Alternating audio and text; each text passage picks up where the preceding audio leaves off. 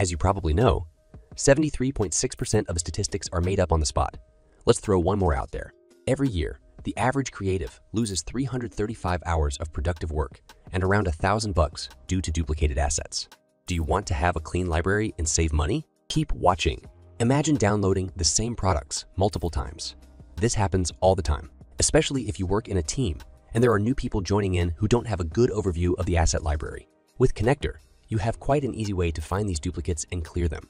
Just run the Find Duplicate Assets tool and allow it to compare the content of the assets. You can select what types of assets you want to include in the search. Also, since we are looking for re-downloaded assets, they will probably have matching names. Check this option before launching the process. Keep in mind that the check can take substantial time, so it's a good idea to narrow down the folders in which to search. You can repeat the process numerous times. The tool remembers its latest settings. The end result is a window in which the duplicates and originals are listed. You have the nifty option to select all duplicates and delete them from your file system. Voila! Now, let's deal with another common problem, having the same asset duplicated in multiple different folders with a different name. Sometimes, that's intentional, but often these are just residuals that need removing. Again, you need to compare the content, so it's better to narrow down the asset types that will be included in the search. We will just run it on materials. The end result shows that we've been pretty sloppy with copying the same substance assets all over the place. Luckily, that can be fixed by deleting them. Keep in mind that you can do it manually by selecting from the list.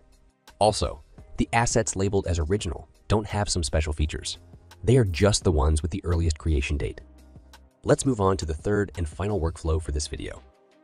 Not everything should be about deletion and destruction.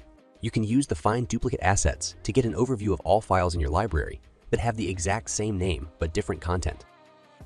In the results screen, you can check the preview of the assets and easily open their folder by following the path.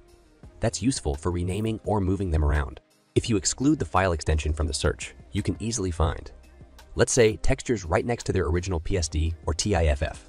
Or you can check the different bump maps and compare them with a single click with Connector's handy integrated feature.